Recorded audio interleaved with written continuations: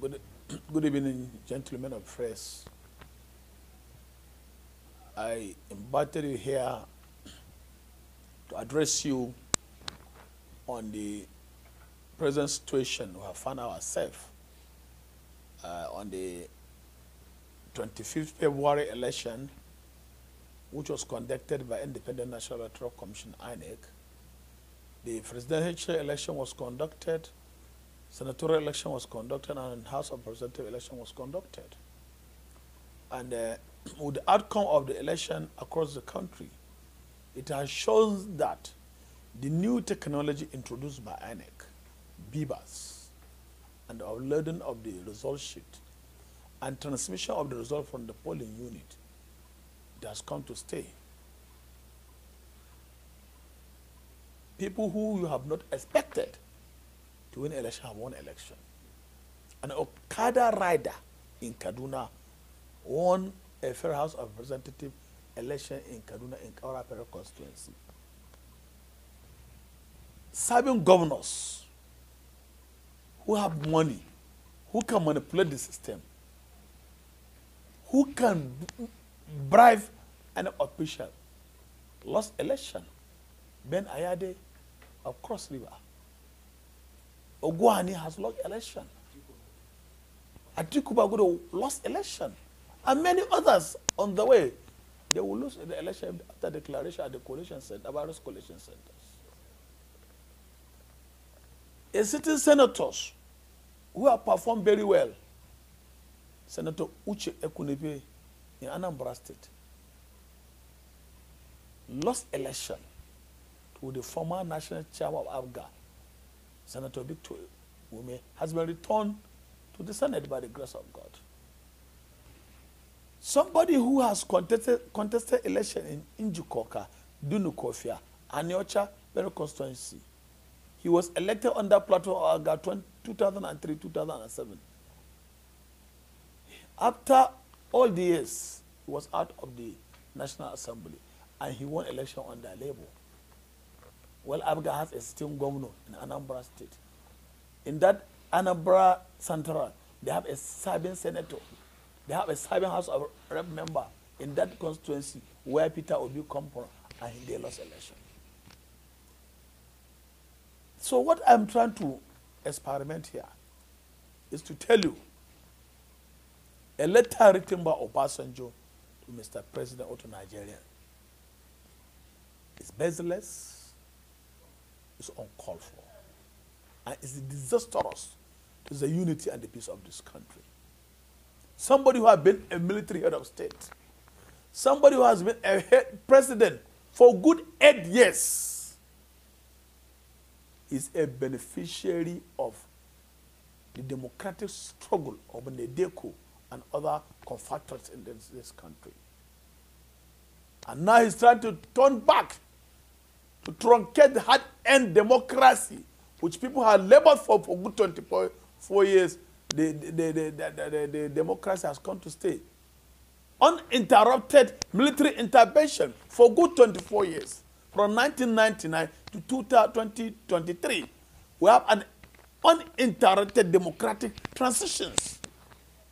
And now, somebody who has been a civilian president, military president, is sending an invitation of chaos and violence and calamity in this our dear nation.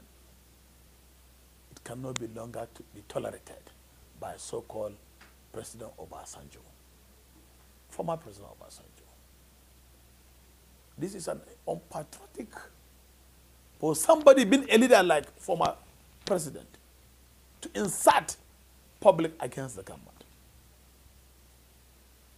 For him to say that the coalitions will be stopped is just trying to now bring back or refresh our memory to the period of military rule of President Ibrahim Babangida when Humphrey Nwosu, Professor Humphrey Nwosu, cancelled the election, which was believed to be free and fair and transparent election in the history of Nigeria. That is election won by MK Abiola. And that is it is the same history he wants to repeat. He wants us to have another June 12 in Nigeria. God forbid, 30 years ago, and a former president is now inviting Nigerians for another June 12th, calling for cancellation. It's unacceptable. Nigeria has a lot of laws.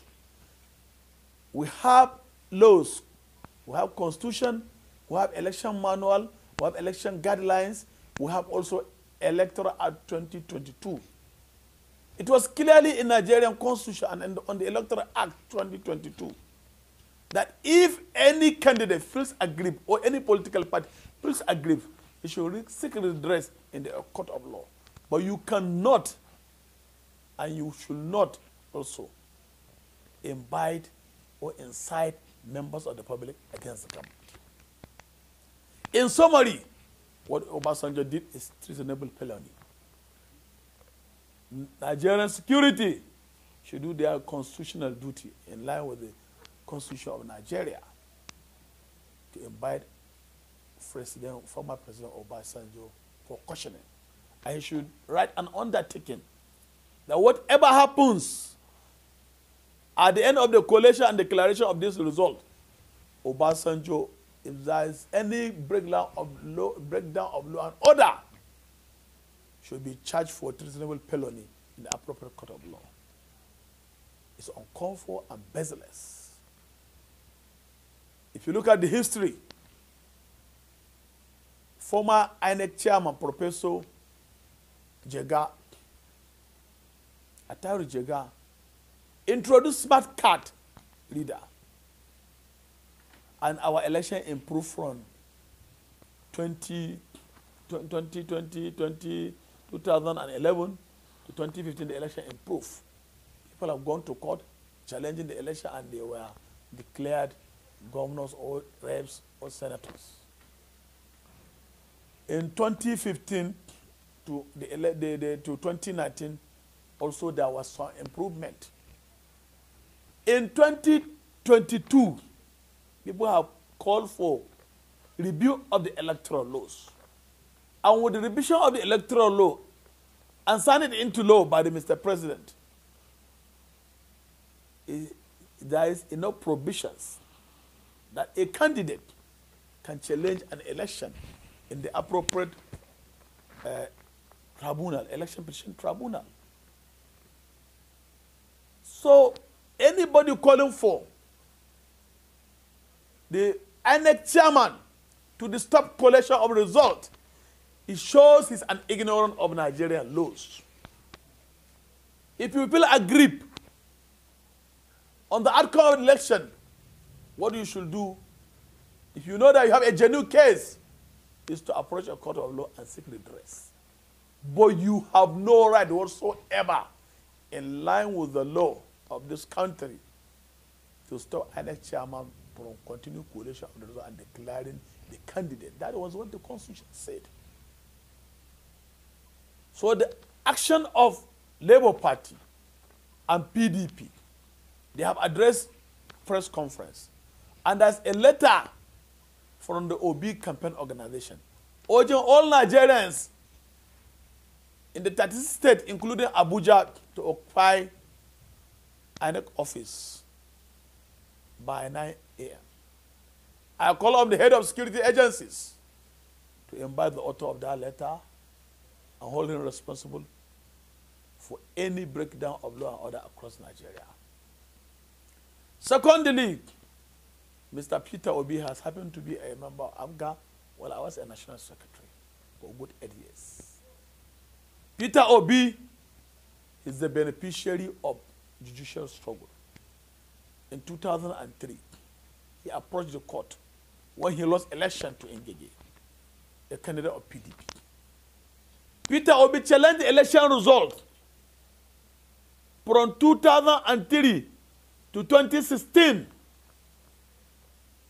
He was in court for 2 years, 10 months, and the court declared him, Court of Appeal, Enugu, declared him winner of the election in 16 March 2006.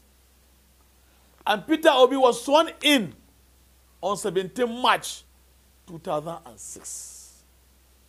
He He was a beneficiary of the judicial struggle, and he knows is a court veteran. He knows how to approach court and seek redress. Nobody should drum or invite or call for any violence or breakdown of law and order in Nigeria. Peter Obi again, after Andy Uba was elected on the platform of PDP, Peter Obi again approached the court and seek for tenure interpretation. And it's clearly in the Constitution that the day governor took an oath of office, an oath of allegiance, then his tenure will start counting. And that is what gave birth to what Adams Oshomele was the beneficiary of Peter Obi judicial struggle.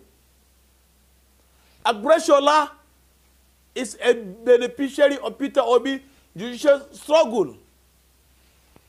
Kayode Payemi is a beneficiary of Peter Obi judicial struggle. Idris Wada Bello is also a beneficiary of Peter Obi judicial struggle. And Hope Ozudinma is a beneficiary of Peter Obi judicial struggle. Bayelsa Dixon is a beneficiary of Peter Obi judicial struggle. And many others in this country are beneficiary of Peter Obi struggle.